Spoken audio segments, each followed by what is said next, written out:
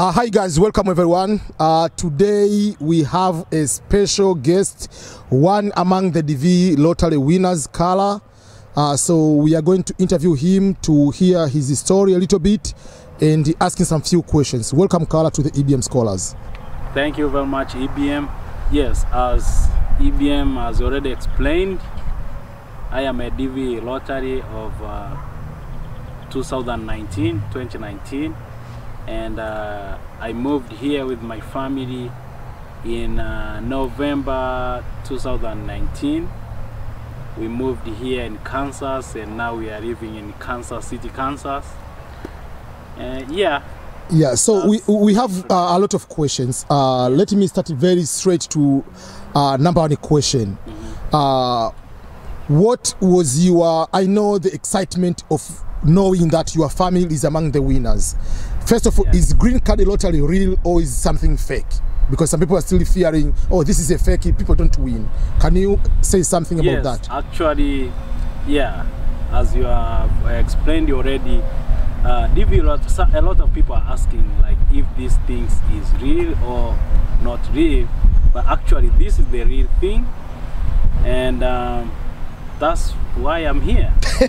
So yeah, a lot of people are curious because they get lost in internet, because internet has a lot of things, has a lot of website, but you have to choose the right one. So if you choose the right website for this program, I think you will get to understand, and you have to just read, as you know, you have to be careful in reading the information provided there, so you will get good information to know if it is real or not. But yeah, it is real, and I've been, you know, meeting some few friends who are also green lottery winners. Yeah. Another question is, what was your interview like? People are some getting scared, but what was your experience? How long was it your interview, and overall, how was the conversation until you were given the visa? Okay, after winning green card, the next step was to apply for a visa.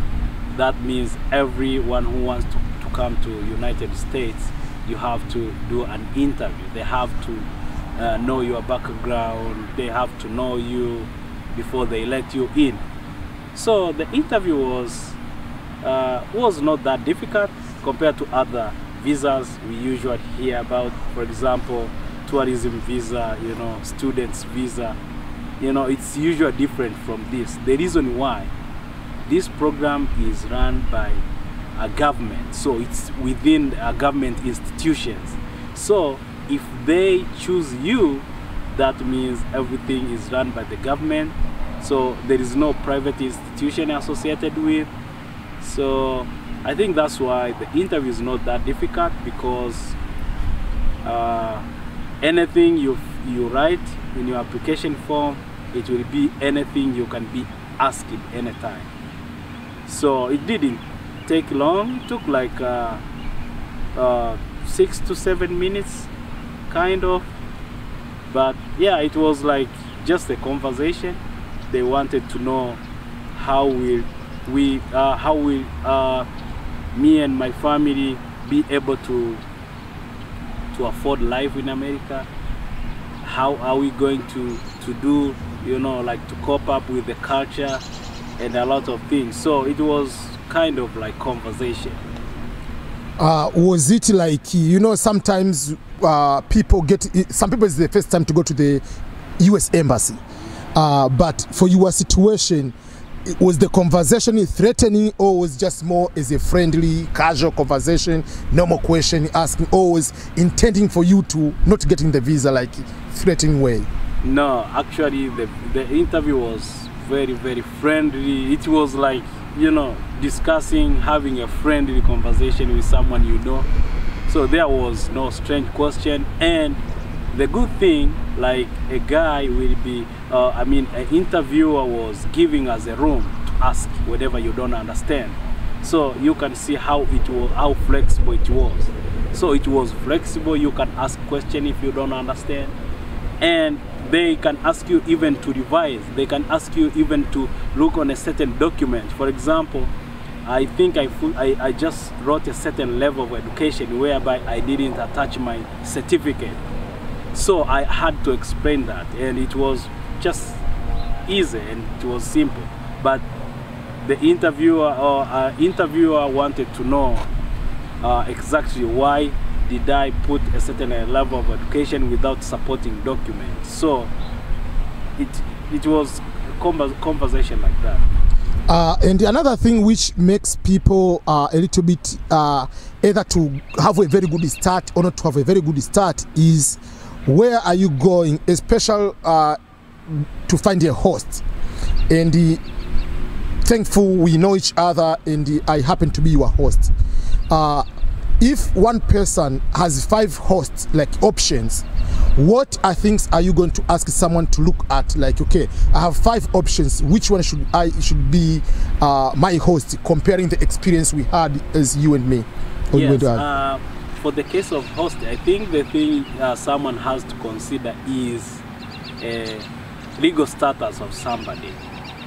Some people, they confuse a host like, you know, like a sponsor or someone who is very rich to host you, but it doesn't take that, you know, level. So what is supposed to be done, you have to make sure that your sponsor is living here in America legally. That means someone who has all documents, and especially those people who are working.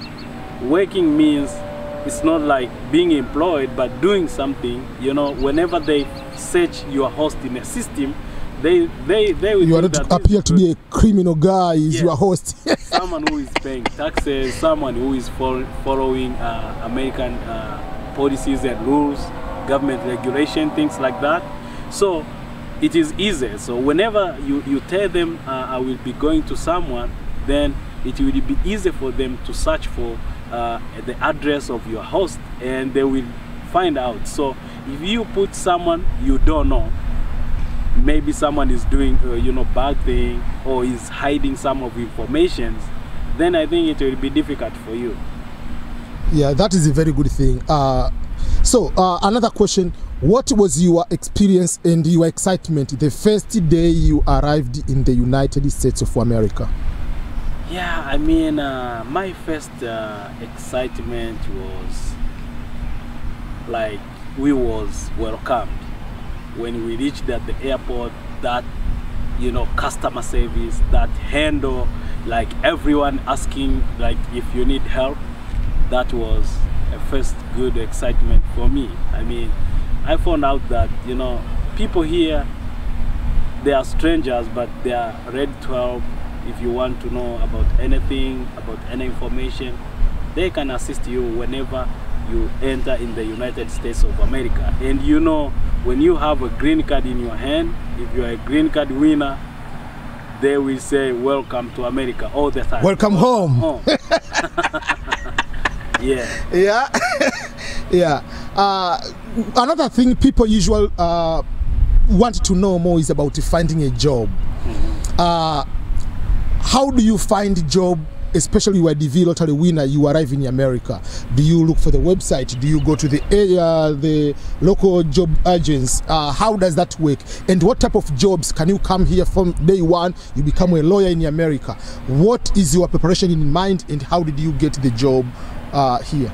Okay, I think getting jobs here is very, very interesting, because whenever you land in America, every place you go, you will see a certain sign, a certain post saying that we are hiring. So every time you will see this post in the streets, everywhere you go, like we are hiring. Even if you reach at the airport, you will see a lot of signs, we are hiring. So yeah, the first thing and the easiest thing when you reach here in America, getting a job is not that difficult.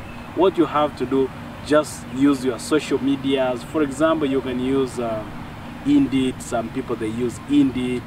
Some people, they use Facebook. In Facebook, there is Facebook jobs, you can find contacts for these recruitment agencies.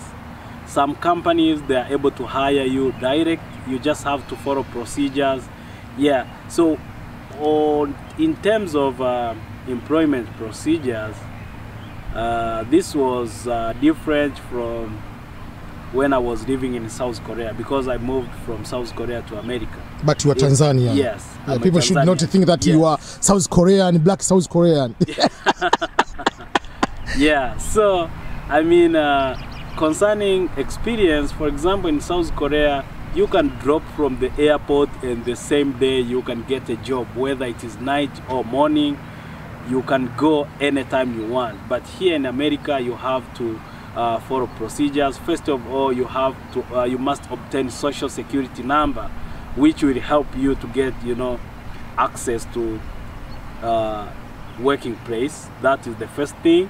But the second thing, you have to do background check, because, for example, here in America, if you are on drugs, there is no way you can be employed. So you have to take drug test, and they will do a little bit background check within 3 to 4 days. That's where they can just, you know, you can now discuss about when are you ready to start your new position. And what is the average minimum wage, or the general, most of the jobs when you start, how much can you get paid per hour? Okay, so here in America there is a lot of non-career job. Non-career job means whenever you land in America, you have a certain career. It is not that within the first week or within the first month you will be utilizing your, you know, career-wise your skills. No, here they will teach you anything as long as they need you to work with them. So the thing is, there's a lot of, you know, which I call non-career job, because they can hire someone who is from high school. They don't need any, those jobs which does not require any skills. Yeah, here in this state, I think they say this state has, you know, good employment opportunities. So this job starts at least from 16 to 25. Some of other, you know, difficult job, hard jobs like construction, someone can get even paid $30 per hour. So it depends on which one you want. Okay, that's very, very good. If I may ask another question, if someone is still worrying, should I apply green card lottery or should I stop applying for the green card lottery? What do you advise if someone didn't apply, or maybe I didn't have the passport? What do you advise for the next DV lottery application, which will be also in October? I think on a DV lottery application, there should be no any excuse, because the thing is, this is the free program. You don't have to pay anything. What they need is just your information. Just prepare your passport, just prepare any document you have, attach them, do application, and just wait for your luck. Just wait for your chance to come here in America. You have been here in America so far for a year and a half, going for 2 years now. Do you miss any specific thing, either in Tanzania particular, or because you have been also in Korea for quite some time? Do you have any regret that, oh, better could stay in Korea or better could stay in Tanzania? Is what you expected or what you are planning to do as your goal? You see currently your life here as a green card holder are able to support those kind of what you are planning to do in the future? I think I don't regret anything, because yeah, age is on my side. I don't regret anything. It was my choice and my family. So I think any decision you have to do in life, you have to sacrifice for something. So I think I don't see any regret, because I'm pursuing what I've decided to pursue in this life. I'm trying my level best. There's a lot of opportunities which are open for me. So I'm here to learn, to grow. But yeah, I can't say that I regret by getting this chance. Another question usually people ask is about apartment.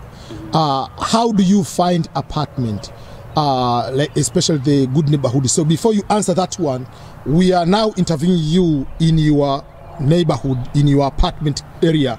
So I want to show people, when we say some of the neighborhood, these are some of the areas. So this is where Carla lives in this apartment. You can be able to see that, yeah, they are very nice apartment, quiet, beautiful, very, very clean. And here there is a small park, there is a barbecue grill there. So it's a very nice area where you can be able to have kids playing around and very safe.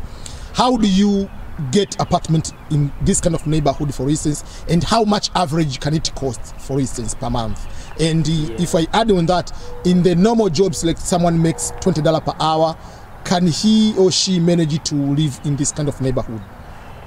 Yes, actually here the procedure is like everything, you have to go through background check. And when you are new in America, here in America there is an important thing which someone must have.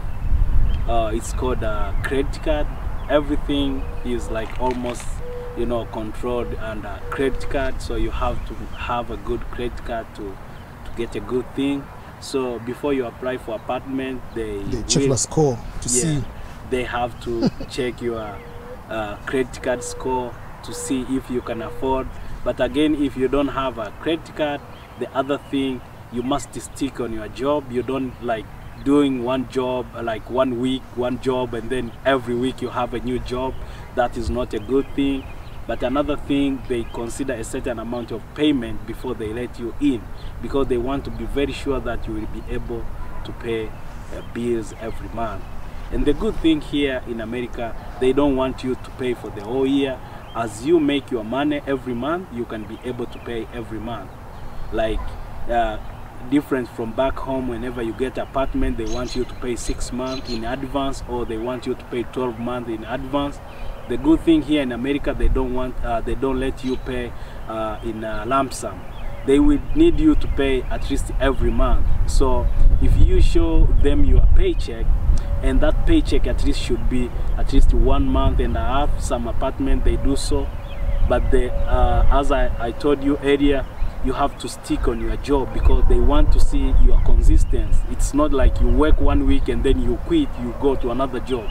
So those are the things they usually consider. Talking about this apartment, yeah, compared to Tanzania and South Korea, it's a bit expensive, but it's also affordable. We pay around $1,200 every month. It is $1,200. That includes every kind of bill. So the basic payment is like $1,000, and then you pay utilities, electricity, and other kind of small stuffs you use in the house. It will be $1,200. So I mean, it is affordable, but as EBM said, you know, it depends on the environment you want to live. For example, we considered here the place is silent, and our daughter's school, you just cross the road. Yeah, so we have the school is just you can see at the end after this one, that blue at the end, that is the school. Yes. And how much do you pay for school fees for your child to go there in that beautiful? The good thing here in America, you don't have to pay any amount of school fees. I think until high school, so it's free. Until college. Until college, yeah, until college. Until you finish high school. Yeah. So it's free from kindergarten to high school. So it's a good thing. We pay taxes, and that's how our taxes are being utilized by the government. So you don't have to worry about anything about school. Yeah, that's very, very good. Yeah, because my next question was, okay, so what about school? I know your daughter is about to start the school in August, yes, and I know it's very close by, so you answered that question. Yes. I know people usually have so many questions over and over, but this which have been asked, I can say, is mostly frequent asked one.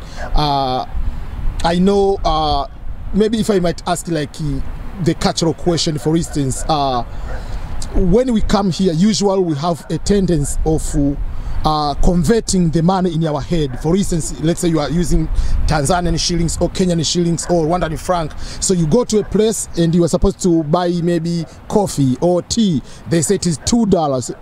$2, how many? Like 4,000 Tanzanian shillings? Oh, this amount Kenyan shillings? No, I'm not doing. Did you have that kind of thing of doing some translation in your head a little bit?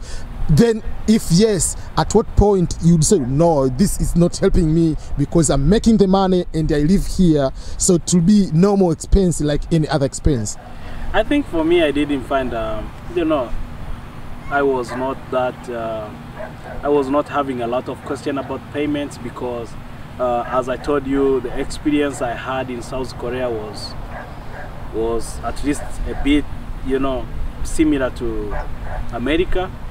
But yeah, so when it comes to purchasing stuffs, I don't question that much. The problem or the difference was they don't disclose the full price of products here in America. So they don't include taxes. So whenever they put price tags on products, they don't include taxes. And then you will be surprised when you go to pay on the counter that this product is this amount, but why is it increasing like this? But I don't think that is a big deal.